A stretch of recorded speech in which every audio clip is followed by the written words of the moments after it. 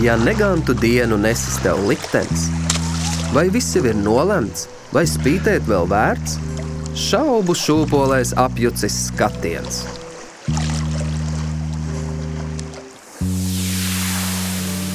Ko sagrauj pārgalvīga piesardzība?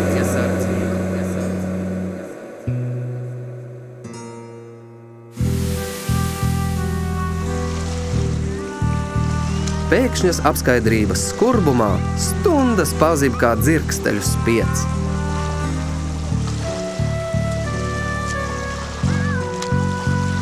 Vai pienākums sasniegt panākumus palīdzēs šoreiz neiestikt strupceļā, kur citkārt ar nesavaldīgu pacietību atliek spērt soli, solīti, solītu atpakaļ, un tu esi sācis.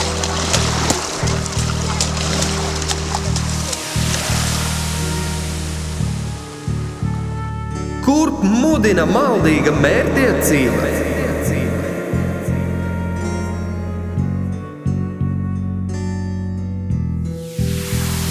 Un sākumā bija vārds mazītiņš pie horizonta un pavēlēja atsacīties no vientulības, neviļus atsedzot izmisumu. Tas lika pakļauties instinktiem, bet atmeta tos kā derdzīgus. Mūsuma brīdī brīdināja nelauzīt galvu, jo tā ir viena. Un sākumā bija vārds, viens no daudziem pēc tam.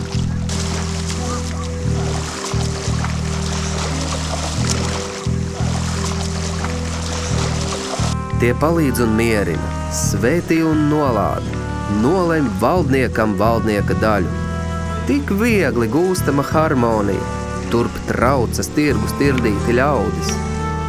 Ik mirklis kā dāvana, svētki vai miers, bet uzvaras mielastā trāpījies darbs. Cik tālu vēl virsotne, kaut nedaudz, bet atpūsties. Miegā ieejā laiskuma kārdinājums. Žēlabu želejā iestidzis solis, nedroši kā nejaušs draugs. Tā vien šķiet, ka vientulība ir maksa olimpā kāpējam. Un tu esi sācis?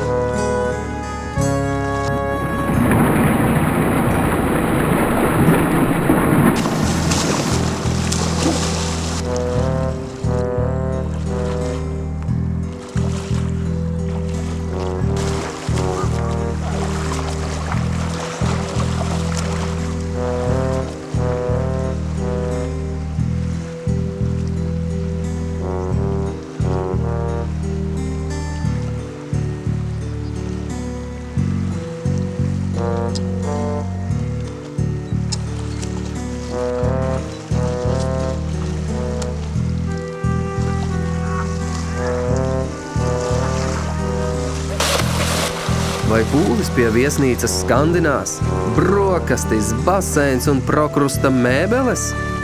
Ja klusuma kopkorī dzirdama tava balss, vari būt lepns par savu pieticību.